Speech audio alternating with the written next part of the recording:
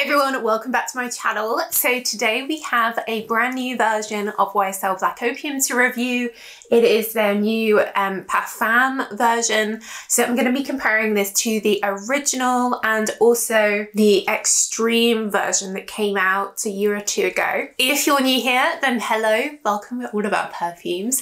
I have already done a video going through all the different versions of Black Opium. They also released one called Illicit Green that came out just after I did that video, so I'll leave those reviews down below. And I also have an article on my website that explains the difference between all the different Black Opium perfumes, so I'll leave that linked down below as well. And if you're a regular viewer, do make sure you're subscribed and give the video a thumbs up, that really helps me. Cool, so Yves Saint Laurent Black Opium is definitely one of the best selling fragrances at the moment. It's, in my view, is quite a evening party fragrance. Along the same lines as Carolina Herrera Good Girl. Tends to be a sort of 20s and 30-year-old who's wearing it. It's pretty good for lasting.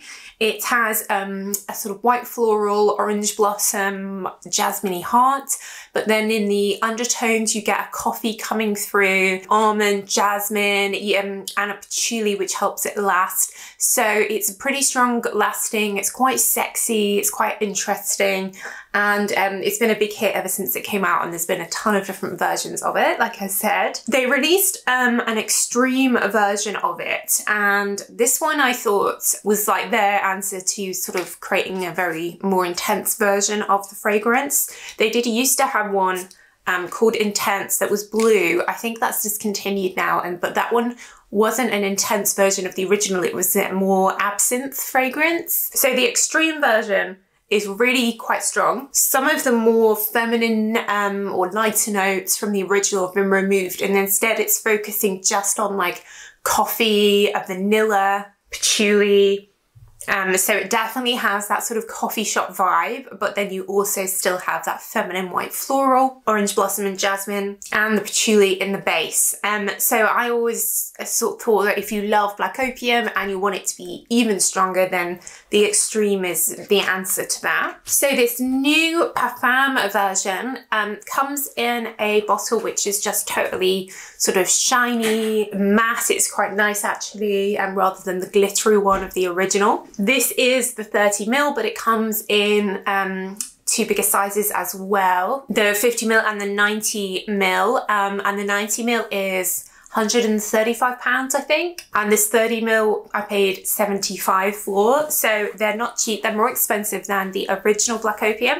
And that's because it is more concentrated. So,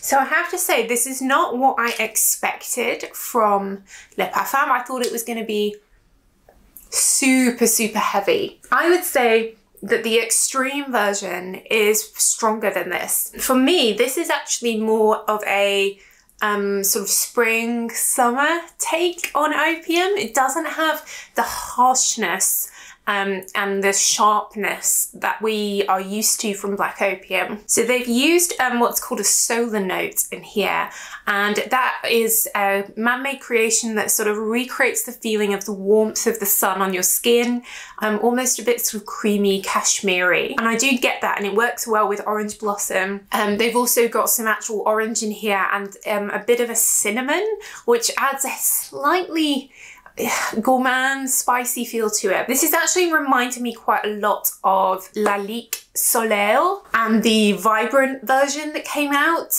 which also uses that solar note. It's got that same, really hard to describe, almost Play-Doh-y feel, but it's not plasticky, it's like really warm. It definitely smells classy. It definitely smells more classy than Black Opium. I think Black Opium has that association with going out, partying, you know, a night out, sort of the scent that you get when you walk into a bar. Whereas this feels much more sophisticated. So it's got a vanilla orchid in here and that sort of bourbon vanilla as well, but I'm not really getting that much sweetness from the vanilla. It's really quite subtle. I'm really surprised that this is more concentrated because it really doesn't feel like it's a normal sort of extract de parfum. I'm definitely getting that coffee, hints of cinnamon, but lots of that orange solar note. It's really pretty. It's nice, it's classy, it's just not that strong.